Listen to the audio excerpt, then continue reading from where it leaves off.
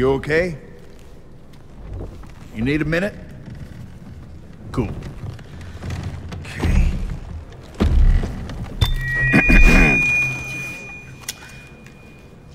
Listen up, people. I know a thing or two about extinction. And let me tell you, and you'd kind of think this would be obvious, going extinct is a bad thing. And driving yourselves extinct? In 70 million years, that's the most ridiculous thing I've ever heard. At least we had an asteroid.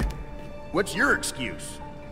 You're headed for a climate disaster, and yet every year governments spend hundreds of billions of public funds on fossil fuel subsidies. Imagine if we had spent hundreds of billions per year subsidizing giant meteors. That's what you're doing right now. Think of all the other things you could do with that money. Around the world, people are living in poverty. Thank you.